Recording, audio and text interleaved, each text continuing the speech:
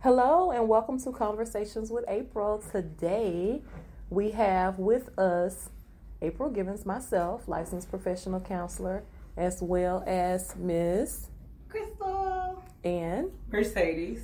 Okay, so today we are going to talk about mental health as it relates to religion and church. This is a topic that we kind of hear about a lot, but no one just really dive deep into it and talk about the church aspect and our mental health. So that's what we're going to do today. Okay, ladies, what's your perspective on your mental health as well as your spiritual health and your religious health? What are your beliefs? I believe that they can coincide together. I'm a very faithful person. I'm a spiritual person, but I feel as if God created doctors to help us. So we can go to the church for counseling, of course, for certain things, but I think it's also healthy for you to go to a mental health specialist. Mm-hmm. I don't think there's anything wrong with seeking mental health specialist and also praying. You can pray and get treatment for mental health. I don't think that there's anything wrong with that. Okay, I agree. So what would you say to people that feel like, if you seek counseling, that's what crazy people do. You are considered, crazy. So that's why maybe in the Black community, we don't tend to turn to that. We're more comfortable with going to church and talking to the pastor about certain issues that happen in our life. I think that's not true. Going to counseling doesn't mean that you're crazy. Just like you seek out a doctor when you have issues with your body, when you have issues with your mind or your mental health, you need to seek out a counselor or a specialist.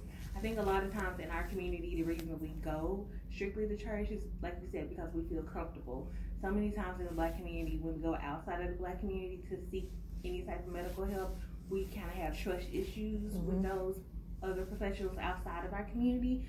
So I think it's something that we just need to, like we're doing now, talk about more, get people educated, take the stigma off of it, remove the stereotypes, and normalize it. Just like when you go get your yearly checkup for your physical health, you need to get your checkup for your mental health. Absolutely. What do you think, Mercedes? I mean, so I'm a Christian, so I grew up in the church my whole life. And honestly, I can't remember any conversations that we really had specifically concerning mental health. It was always, oh, you feeling bad? Well, we gonna pray for you. Or, oh, this is how you feeling, we gonna pray for you. So it was never anybody that was really advocating for, okay, maybe you should go see a mental health professional. I think now it's getting better. Some churches are starting to get on this wave because I know the Potter's House and also Concord in Dallas, they have their own like therapists for their therapy sessions or whatever for their members, and also people who are not members, and they try to get more people to be on board with clinical mental health awareness. So I applaud that movement, but it's still, we have a lot more work to do. Yeah. Well, St. Luke's in Dallas also does really well. They have a mental health ministry, and so they also put on the annual mental health symposium every year, which is really beneficial because it brings the community as well as some clergy and people that are local officials together in having the discussion of mental health and how can we do better as a community. So I think that's important. And speaking of that, like you said, like growing up, I don't ever remember anyone saying anything about mental health. It's only really been the last 10 years or so that I've kind of heard that and kind of seen the movement more in church. And when I was in Dallas before, I was a member at Concord, so we would have the ministers that were counselors, and so that was like really important and kind of like eye-opening for me. And then I took like a biblical lay counseling class where we talked about like scriptures and how they related to like mental health, and but at the same time it was like not just read scriptures. Yeah. It's like you read the scriptures as well as your foundation, but then we apply the mental health actual experts who do the counseling. They did have a scriptural background, but it was, actual mental health experts and really focusing on that. And I thought that was really great and like beneficial to look at it differently. Yeah, that's good. I think also people don't seek mental health professionals because they feel like God is this all, ultimate being. So if I take my depression to him, surely something will happen. Yeah. Like he's all I need. And they don't really understand that God, of course, he's all knowing, but you also can go get help. Like faith without works is dead. Yeah. And I know they say that, but I don't know if they really believe it sometimes. So they're like, oh, this is my God. He has the answer to everything. Yeah. He can fix any demons that I'm experiencing. And then they label as demons, like depression. Oh, that's or any type of negative feelings that you have. Oh, that's the devil right there.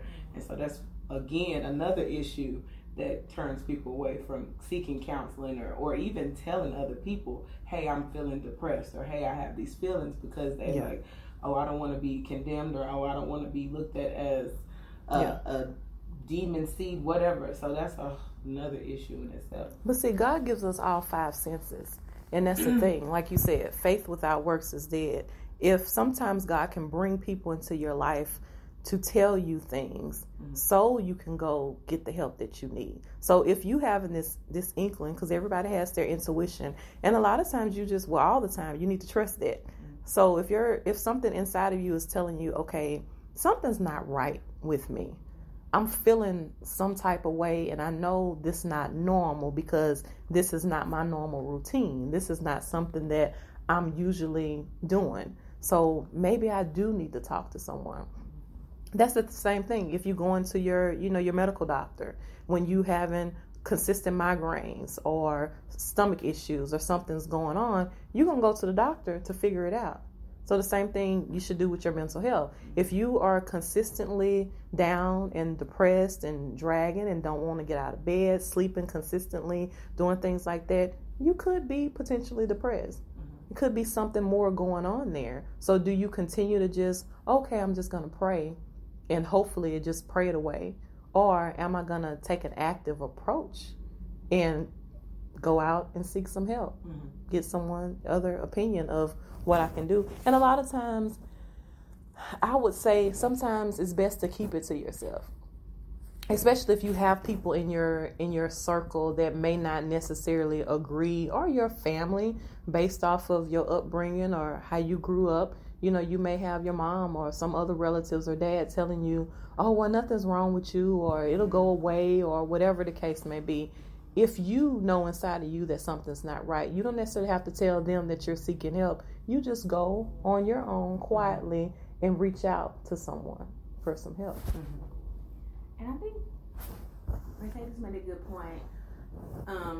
When people are going to church thinking God is all, and if God is not enough. Right. And I think that kind of like hit me like, aha. I think people may have that thought in their head, like, God should be able to do it all. If maybe I'm not praying enough, maybe I'm not having enough faith. But I think we need to make it okay for people to understand that yes, God is all, but He also gives us people to help us. So it's not saying that you're like anti-Christ if you're going to see somebody else for help. Because just like you seek Him for other things and you need to lean on each other, like 2 or 3 together, iron sharpens iron. So He always has us with friends helping friends, or people that help us. It's not like us saying we don't believe or you don't have faith. Yeah. It's something that goes along with your faith. If you're feeling like you can't do it by yourself, it's okay. And I think that was important when I heard it, like that aha moment. Like, we need to normalize it again, Lord. It's okay. You don't have to it's okay not to just pray. To do things like you said, faith without work is dead. To put that together, that we can have our faith, that we can pray to God, that God will deliver us, but He also sends us people that are qualified and specialized and that can see specific things that we can't see. Yeah, and it's important to, don't pray to God if you're not willing to move your feet. You know, so you're praying, but you're not putting forth the action. Nobody's gonna show up at your door. And a lot of people, you know, they think that even in, you know, relationships, it's like, oh, well, the man ain't gonna come knock on the door. You know, you praying about it, but okay, what are you doing? Are you actively putting yourself out there, making yourself available? So with the mental health aspect, you have therapists who have a spiritual basis. You know, so if religion and Christianity is important to you, seek out a therapist that has that background. You know, everybody, for the most part, put on their profile when you're Googling, when you're researching people, just like you would research your medical doctor and his facility before you go there. Research your mental health therapist before you go and seek counseling and see, okay, is this person, do they have a spiritual basis? Are they aligned, you know, with God? Do they believe in God or whatever? It's important. Even when you go to your initial session, it's okay to ask those questions. You know, hey, do you believe in God? And seek help from that person if that person aligns with you. But also, sometimes people don't click. So you can go to, just like you would go to your doctor's office, an initial appointment, and you might see, okay, well, I don't think this doctor is right for me. Let me go get a second opinion. So when you go to your initial session and you might not vibe with that particular therapist, it's okay to tell that therapist that, you know, I'm gonna seek someone else that may be more aligned with what my beliefs are, and that's okay. I think it's important to tell people, like, to educate. Some people may think, oh, I just go to a counselor. They don't even know, like you just said, the resources to go on a website to look for the information that they can go in there and ask, you know, how they're aligned spiritually and if they connect spirituality with their services. So the education of people to know what options are out there. I think it's also important to consider the barriers that especially the Black community has when it comes to mental health, because cost is also an issue. It can be an issue. Transportation, you know, and it's a lot of different things, like just the unavailability of a lot of Black therapists, because what I hear is, oh, it's not enough that a Black therapist or whatever, Black counselors. But that's not true. Right. But that's the thing. And see, that's when people are misinformed. And that's where they have to do their own research. Right. You know, it's tons of us. There's tons of Black therapists out there. You know, it's just a matter of people get on Google for anything else that they want information about. So research. Type in Google African American therapists in your area, Black therapists in your area. Another resource is Psychology Today. For the most part, everybody I know, we're all listed on Psychology Today. You know, they have another Black therapist website to where you can go on and you can find specific, you know, Black therapists if that's what you specify, if that's what you want. But you have to be in charge of your own mental health. And not use that as an excuse, oh, well, it's not a Black therapist. You know, oh, well, the money. Just like you go to your doctor if you were diagnosed with cancer. You're going to find the money, right? So you can get your cancer treatment. So most insurances cover that. Just like mental health, insurances cover that too. So there's no excuse to say, oh, I can't afford it, especially if you have insurance. If you have insurance, contact your insurance plan. A lot of times your insurance will give you a list of mental health therapists that are in network with your insurance that they cover. Also, mostly everybody job offer an EAP program. And a lot of people are not aware about EAP. EAP is the Employee Assistance Program, which they offer mental health benefits. So your EAP may allow you to get anywhere between 3 and 6 and 8 sessions for free that the EAP will cover as a part of what you're paying into in your job. So it's important for us to educate our community so they can know these things exist. So there's no excuse for you not to seek help, because if you're working at any particular company, 9 times out of 10, they have an EAP program. That's good. Being education and being knowledgeable of what resources you have, because the EAP definitely, I remember working at jobs before and hearing it, but not really knowing what it was until like it was needed. And then it's like, oh, you don't, oh, because you hear it and then you don't hear it. But like you say, the education is a big part of it. a big part of the unknown. And even sometimes people are scared of the unknown. Because, you know, you see someone and they just label it as crazy. You know, that's just a general term. I remember in college, because I was a psychology major, my teacher was like, we don't say crazy. That's a general term. It's something specific. And I think a lot of times the unknown can be scary. And that could be kind of like part of it as well. But a lot of times it's just important to dig a little deeper and to have someone that's trained and professional that you can talk to about things that's going on with you. And then you don't necessarily have to have a serious diagnosis such as something like bipolar disorder or schizophrenic. It could just be you've been depressed for several months due to the death of a loved one or a divorce or, you know, loss of a child or something that has occurred in your life, some type of trauma that you need to figure out how to get past it. And a lot of times with seeking a professional, you can learn specific coping skills on how to pick up the pieces after you've experienced whatever trauma you've experienced in your life. So in the church, are we, like, whose role is it to be an educator? So are we saying the pastors need to, you know, start mentioning mental health in their sermons, or how would we go about that would just be a start. educating I would people? think like everybody has a role to play. I think it would be great to come from the top up, you know, for the pastors. I've had pastors that have been very vocal about mental health and very vocal about the counseling center.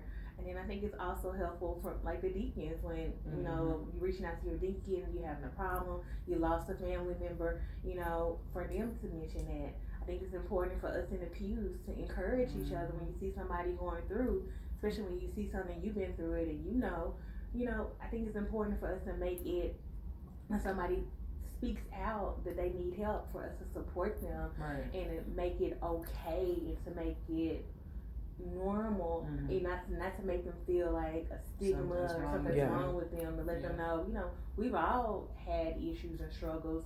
So I think it's across the board, everybody, you know, being able to play a role and being supportive. Absolutely. I agree. Yeah.